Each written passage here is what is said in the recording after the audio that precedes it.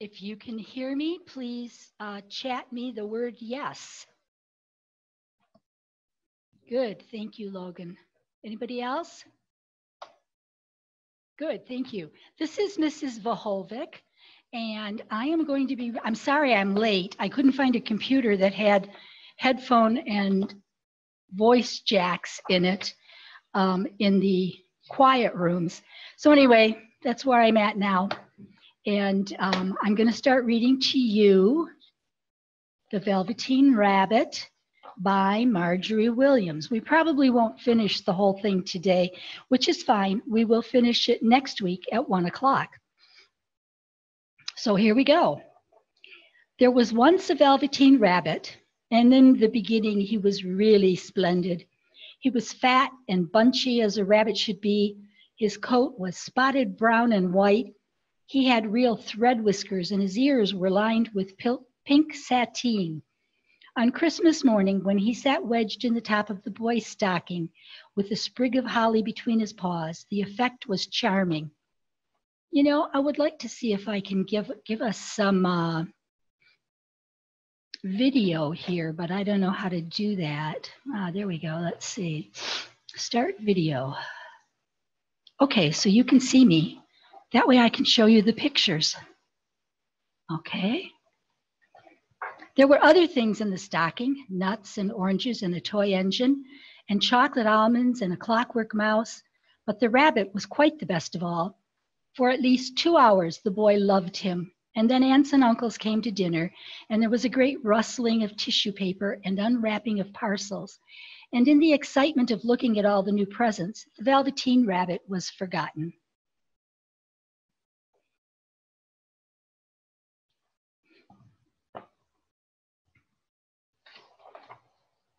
For a long time, he lived in the toy cupboard or on the nursery floor, and no one thought very much about him. He was naturally shy, and being only made of velveteen, some of the more expensive toys quite snubbed him. The mechanical toys were very superior and looked down upon everyone else. They were full of modern ideas and pretended they were real. The model boat, who lived through 2 seasons and lost most of his paint, caught the tone from them and never missed an opportunity of referring to his rigging in technical terms. The rabbit could not claim to be a model of anything, for he didn't know that real rabbits existed. He thought they were all stuffed with sawdust like himself, and he understood that sawdust was quite out of date and should never be mentioned in modern circles. Even Timothy, the jointed wooden lion, who was made by the disabled soldiers and should have had broader views, put on airs and pretended he was connected with government. Between them all, the poor little rabbit was made to feel himself very insignificant and commonplace, and the only person who was kind to him at all was the skin horse.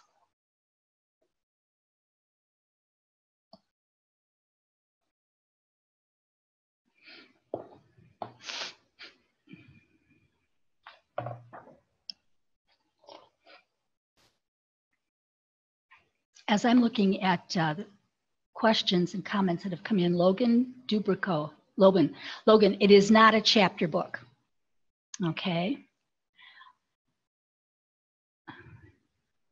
And unfortunately, this rabbit is not chocolate either. You probably are noticing some of the old-fashioned language that has to do with it, made of sawdust, and that the other animals snubbed him. This is a story that was actually written by, I think it was written by a British author. So that might be why you notice some different kind of language. The skin horse had lived longer in the nursery than any of the others. He was so old that his brown coat was bald in patches and showed the seams underneath.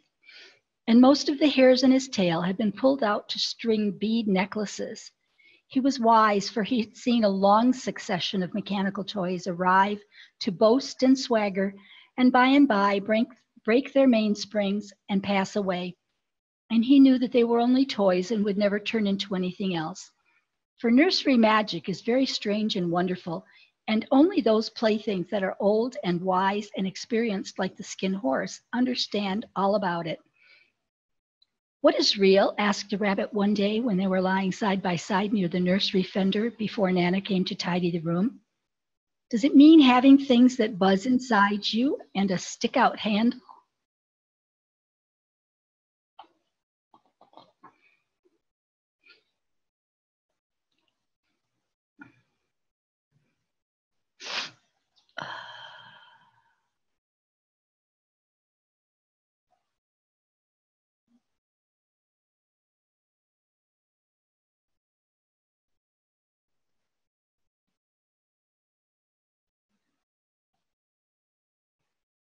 I've had to turn off your sharing because you're starting to share with each other, which is fine, except that what you're sharing has nothing to do with the story.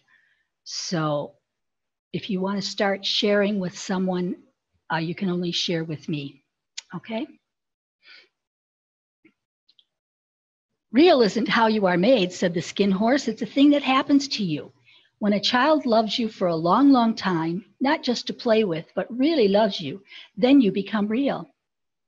"Does it hurt?" asked the rabbit. "Sometimes," said the skin horse, for he was always truthful. "When you are real, you don't mind being hurt." "Does it happen all at once, like being wound up?" he asked, "or bit by bit?" "It doesn't happen all at once," said the skin horse. "You become. It takes a long time. That's why it doesn't often happen to people who break easily or have sharp edges or have to be carefully kept. Generally, by the time you are real, most of your hair has been loved off. Your eyes drop out and you get loose in the joints and very shabby. But these things don't matter at all, because when you are real, you can't be ugly, except to people who don't understand." "I suppose you are real," said the rabbit. And then he wished he had not said it, for he thought the skin horse might be sensitive. But the skin horse only smiled. "The boy's uncle made me real," he said. "That was a great many years ago. But once you are real, you can't become unreal again. It lasts for always."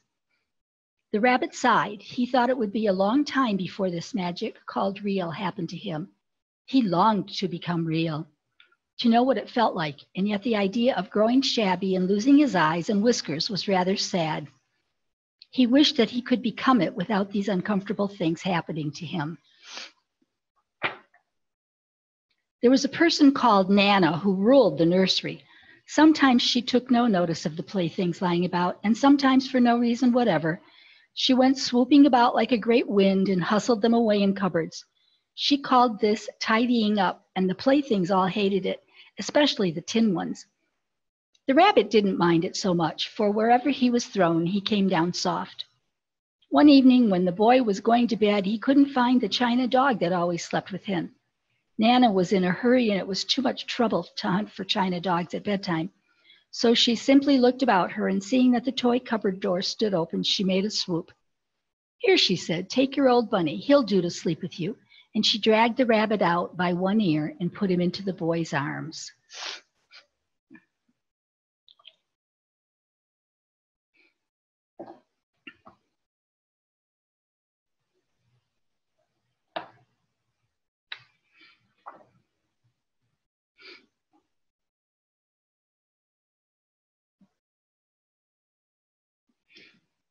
That night, and for many nights after, the Velveteen Rabbit slept in the boy's bed. At first, he found it rather uncomfortable, for the boy hugged him very tight, and sometimes he rolled over on him, and sometimes he pushed him so far under the pillow that the rabbit could scarcely breathe. And he missed, too, those long moonlight hours in the nursery, when all the house was silent, and his talks with the skin horse. But very soon he grew to like it, for the boy used to talk to him and made nice tunnels for him under the bedclothes that he said were like the burrows the real rabbits lived in. And they had splendid games together in whispers when Nana had gone away to her supper and left the nightlight burning on the mantelpiece.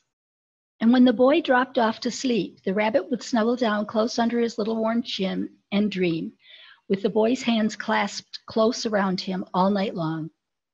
And so time went on, and the little rabbit was very happy. So happy that he never noticed how his beautiful velveteen fur was getting shabbier and shabbier, and his tail coming unsewn and all the pink rubbed off his nose where the boy had kissed him. Spring came, and they had long days in the garden, for wherever the boy went, the rabbit went too. He had rides in the wheelbarrow and picnics on the grass, and lovely fairy huts built for him under the raspberry canes behind the flower border. And once, when the boy was called away suddenly to go out to tea, the rabbit was left out on the lawn until long after dusk, and Nana had to come and look for him with the candle, because the boy couldn't go to sleep unless he was there.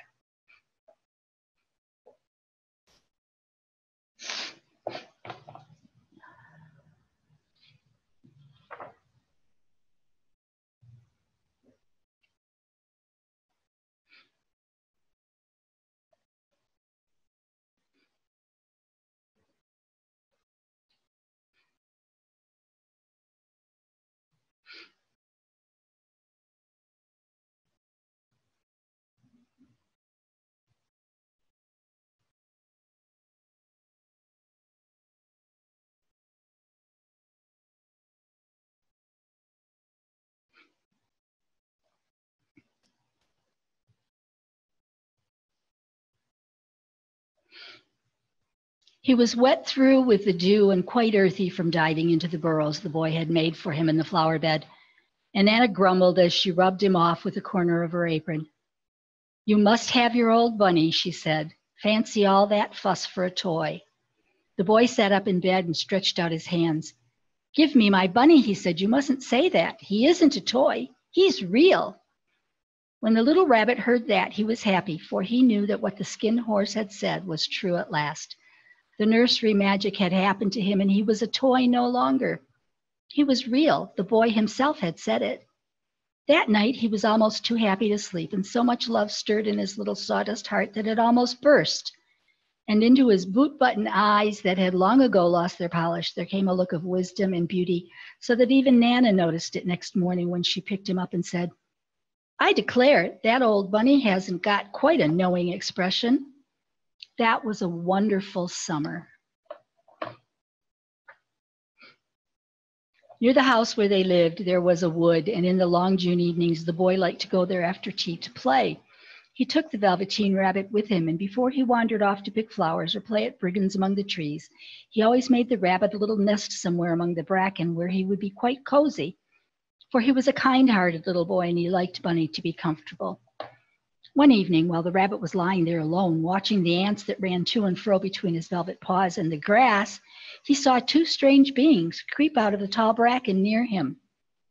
They were rabbits like himself, but quite furry and brand new. They must have been very well made, for their seams didn't show at all, and they changed shape in a queer way when they moved. One minute they were long and thin, the next minute fat and bunchy, instead of always staying the same like he did.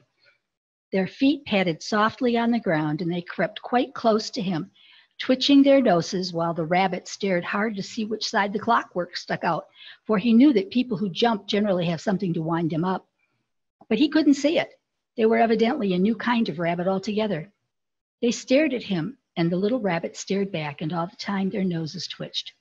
"Why don't you get up and play with them? Play with us," one of them asked. "I don't feel like it," said the rabbit, for he didn't want to explain that he had no clockwork.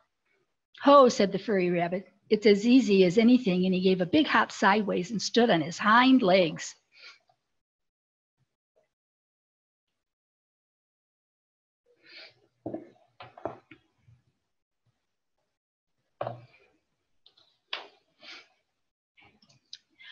"I don't believe you can," he said.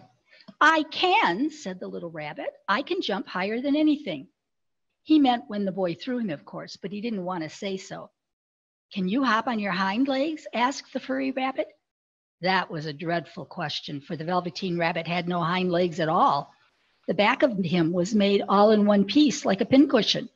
He sat still in the bracken and hoped that the other rabbits wouldn't notice. "I don't want to," he said. But the wild rabbits had very sharp eyes, and this one stretched out his neck and looked. "He hasn't got any hind legs," he called out. "Fancy a rabbit without any hind legs," and he began to laugh. "I have," cried the little rabbit. "I have got hind legs. I am sitting on them." "Then stretch out and show me." Like this, said the wild rabbit, and he began to whirl around and dance till the little rabbit got quite dizzy.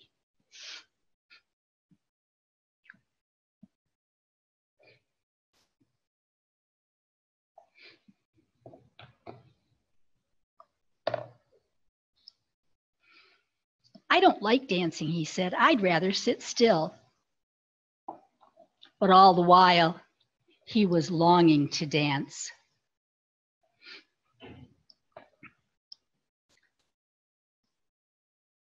For a funny, new, tickly feeling ran through him, and he felt he would give anything in the world to be able to jump about like these rabbits did. The strange rabbit stopped dancing and came quite close. He came so close this time that his long whiskers brushed the Velveteen Rabbit's ears, and then he wrinkled his nose suddenly and flattened his ears and jumped backward. He doesn't smell right, he exclaimed. He isn't a rabbit at all. He isn't real. I am real, said the little rabbit. I am real. The boy said so, and he nearly began to cry. Just then there was a sound of footsteps, and the boy ran past near them, and with a stamp of feet and a flash of white tails, the two strange rabbits disappeared. Come back and play with me, called the little rabbit. Oh, do come back. I know I am real. But there was no answer. Only the little ants ran to and fro, and the bracken swayed gently where the two strangers had passed. The Velveteen Rabbit was all alone. Oh dear, he thought, why did they run away like that? Why couldn't they stop and talk to me? For a long time he lay very still, watching the bracken and hoping that they would come back. But they never returned, and presently the sun sank lower, and the little white moths fluttered out, and the boy came and carried him home. Weeks passed, and the little rabbit grew very old and shabby, but the boy loved him just as much. He loved him so hard that he loved all his whiskers off, and the pink lining to his ears turned gray, and his brown spots faded. He even began to lose his shape, and he scarcely looked like a rabbit anymore, except to the boy. To him, he was always beautiful, and that was all that the little rabbit cared about. He didn't mind how he looked to other people, because the nursery magic had made him real. And when you are real, shabbiness doesn't matter. And then one day, the boy was ill. And I have to stop there. We will start there next week, same time. Please do come back and listen to the rest of the story. There is a question from Logan. Why does the rabbit look like a giraffe with the spots? Think about how just a rabbit sitting on its haunches, sitting straight up would look. And that's just what this toy rabbit looked like. Let me see if I can find that page for you.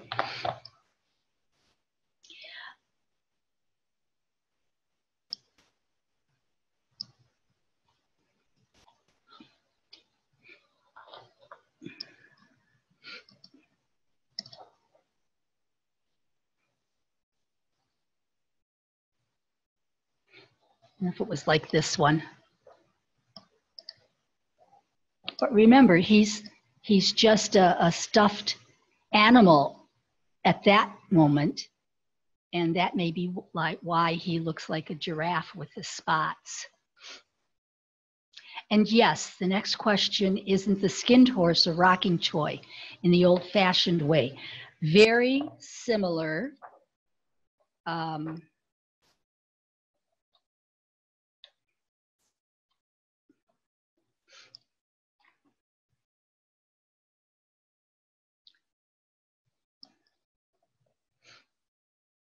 And this horse really didn't rock. He was on what we might think of now as a skateboard. And there was a little rope attached to the front of it, and so he could get pulled like that. It didn't actually rock back and forth like we think of rocking horses. Are there any other questions?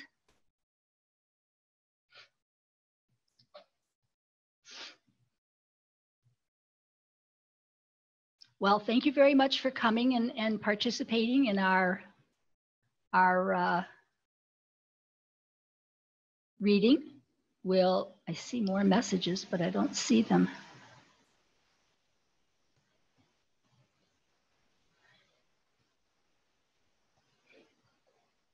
Okay, I would bet that quite a few of you had rocking horses when you were younger. They were very popular. I don't know that they're quite as popular anymore. Jade didn't have a rocking horse. Okay. Oh, and Logan said he had one, but he broke it. Yeah, and you know what? That's what happens to them now. They get broken.